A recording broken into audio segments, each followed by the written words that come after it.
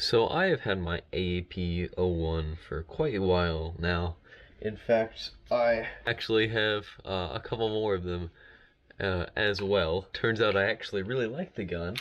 In order to be as reliable, accurate, and efficient as possible, I have gotten a number of upgrades. So this is actually the first AAP I had. So it's gone through the most use out of all of them total. So this is a normal AAP, and as you can see, there's a little piece right here, and that is called a firing pin lock. You should be able to see that this one appears not to have that, and that is because it broke off. So now whenever I go to shoot my AAP, it just continuously fires full auto or whatever.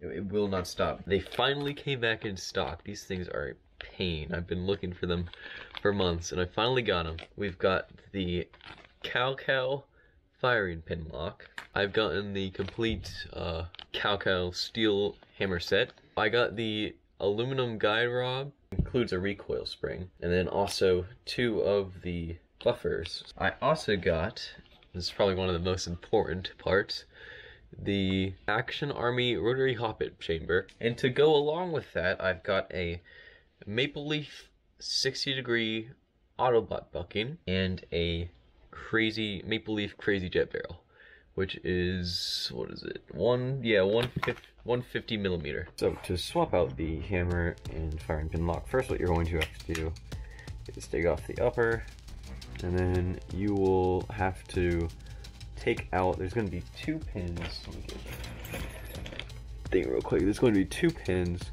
one right there, and then the other is right there. Now you're going to have to push both of those out. Now next what you're going to want to do is take the housing. There's going to be like an edge back here, and you're just going to want to pull that up like that, so you can try and take the part that you press to get your upper and lower separated. Put that to the side, and now what you're going to want to do is push in your trigger, and this will help push up your housing. Now you're going to want to hold on to this side, because if you don't, chances are the firing pin lock will just shoot right out, and you don't want to lose that spring. So be extra careful with that. And then you can set this aside, and here is your housing. So this part right here is the firing pin lock. Now that's originally what had broken on mine. It snapped clean off, so you can go ahead and take that out like that. And don't lose that spring.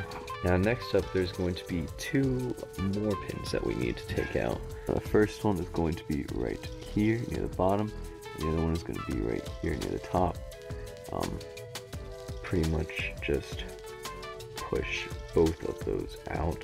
Be wary, because some of your parts may come off and fly off, and there's also springs like this one. See your spring right there, you don't want to lose that. Go ahead and push this other one out. And now we can go ahead and take out this spring,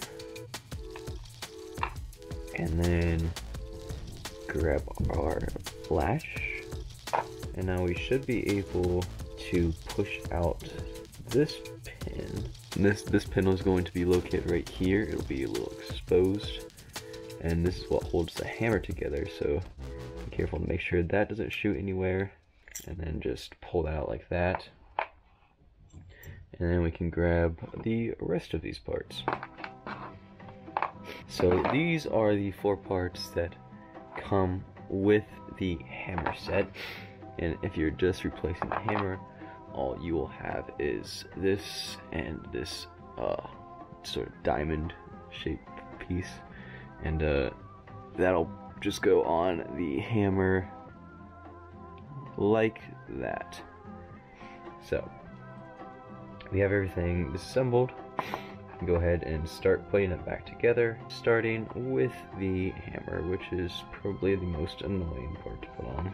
You can go ahead and put this piece, and it'll just go in the back like this. It'll go through that one, the slot on the housing like that. Now after we do that, you're going to want to go ahead and take your hammer and this spring right here, which is going to have two different size edges. Now, you're going to put the spring on the hammer and put the side with the smaller edge like that. So it'll be on this ledge right here to stop it from moving. And then you're going to want the longer side of the spring exposed. And now we slide the hammer into the housing like this. And we want to make sure the exposed part of the spring goes to the back corner of the housing. And then once we have that all good, we can put our pin back in. This will be a bit tricky, you'll have to get it lined up, but after a couple tries you should be able to get it.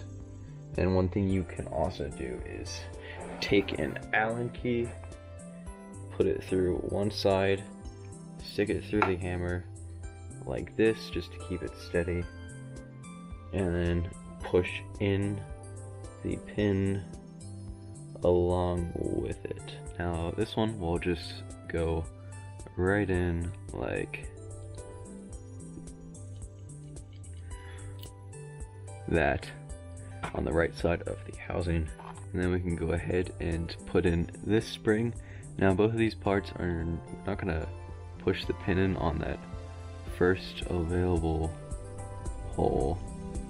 We'll do it through the second, but I'm going to just push it through like this, and then this latch is going to go onto this part that was in between the hammer.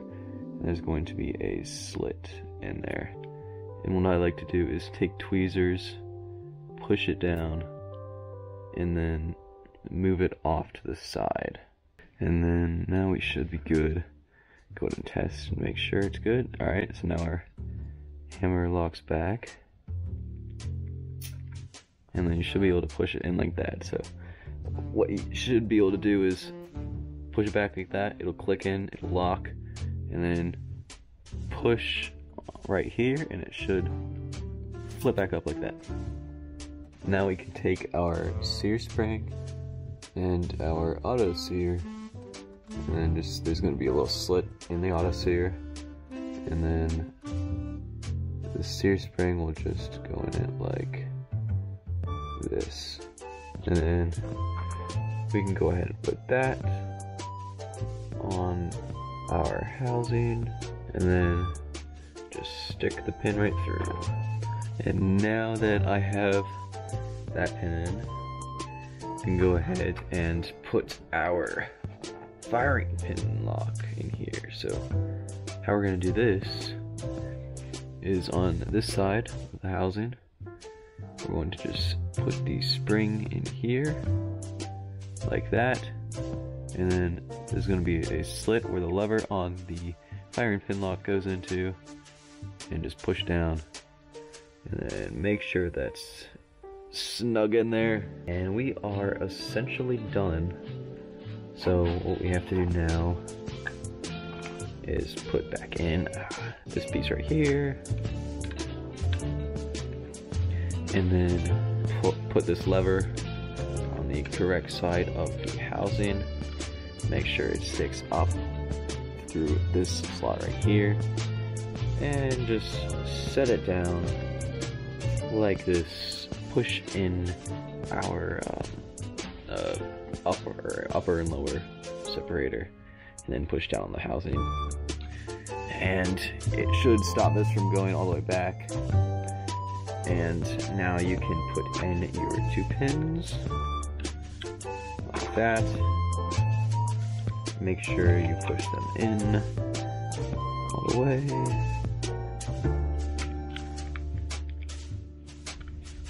And we are done. So we now have a working upgraded hammer and a working firing pin lock, just to make sure it all functions properly.